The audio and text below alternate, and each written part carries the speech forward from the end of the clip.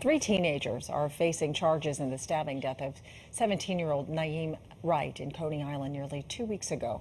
The suspects, ranging in ages from 13 to 15 years old, had turned themselves in on Sunday. Yeah, safety inside and outside of school grounds, top priority for the city, right, amid the recent wave of violence and guns recovered by safety agents. So joining us this morning is New York City School Chancellor David Banks to address these concerns and more. Chancellor, good to see you in person. Good to be here. So, Chancellor, you know, this is a big topic right now. We even heard some of this address in the mayor's State of the City address, really going after youth and making sure they are safe.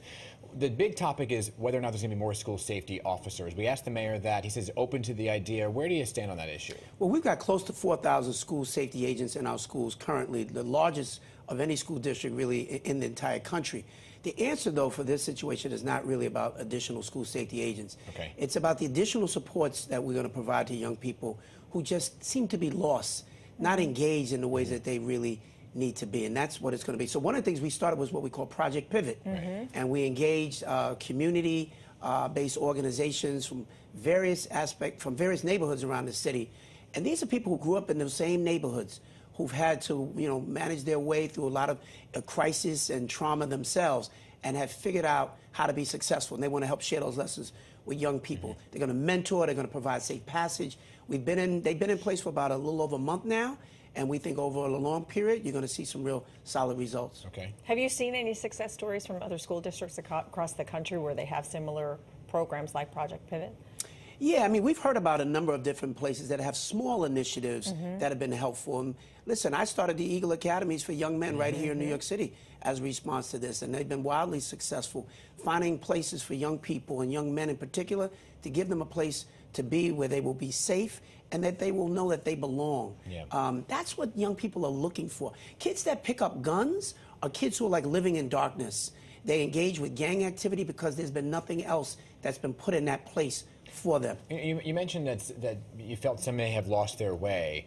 What was it, the pandemic that led people awry, that they just didn't have enough going on? Why were we seeing a rise now, maybe not so much before the pandemic? I think the pandemic absolutely played an effect, but I also think the proliferation of guns in our community is also, kids have always gotten into fights after school and those kinds of things, but they didn't always have access to the kinds of guns that are out in the streets now. And I wanted to note also that in our schools have been safe places. They really have been. Most of these acts of violence have happened outside of the schools. And that's why I work very closely with the police commissioner and the mayor to find those safe passages for young people. Right.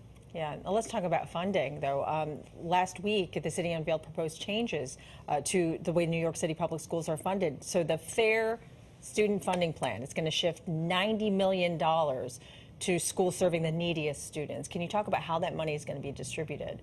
Yeah, so I'm really excited about it because we've identified the schools that really have the greatest population of students in need. And there's going to be additional funding for the schools and those principals to be able to deal with that. Then we've got also additional funding for students who are living in temporary housing. And that includes our asylum-seeking families with their students. Those schools that are receiving the majority of those kids, they're going to get even additional funds to support the needs that come along with that.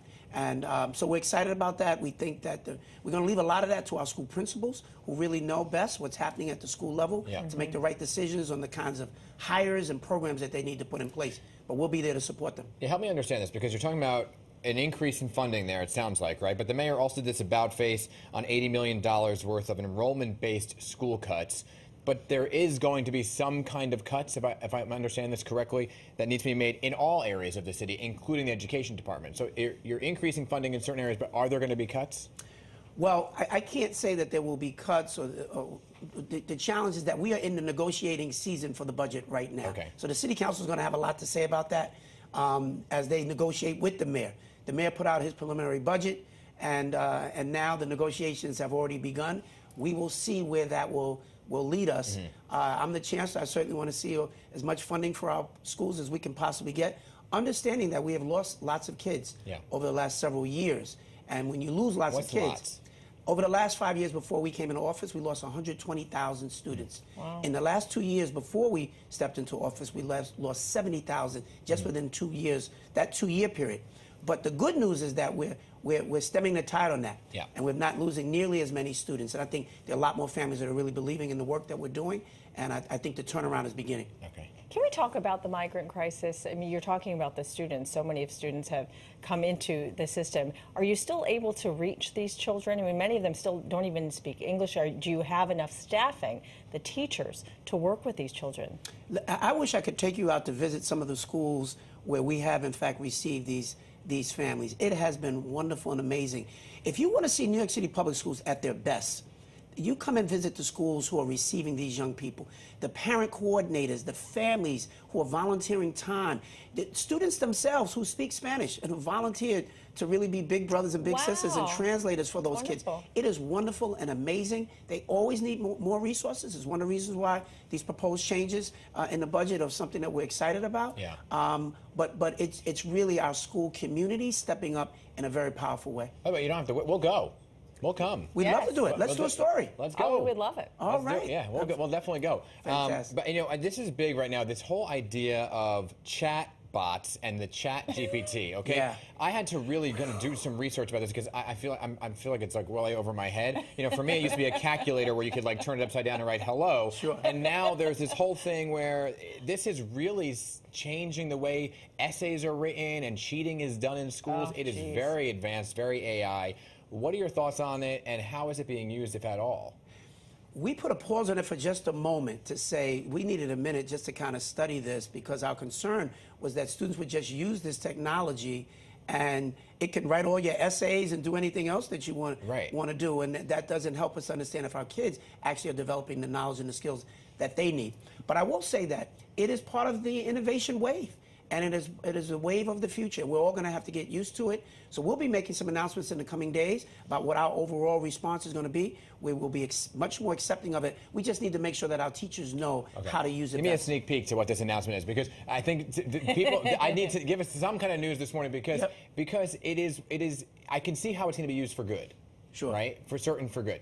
But how do you prevent it from being used by those who are going to, or is it just a reality and a cost of doing business that, some people are going to use it for bad, just like back in my day you could store information in those fancy calculators?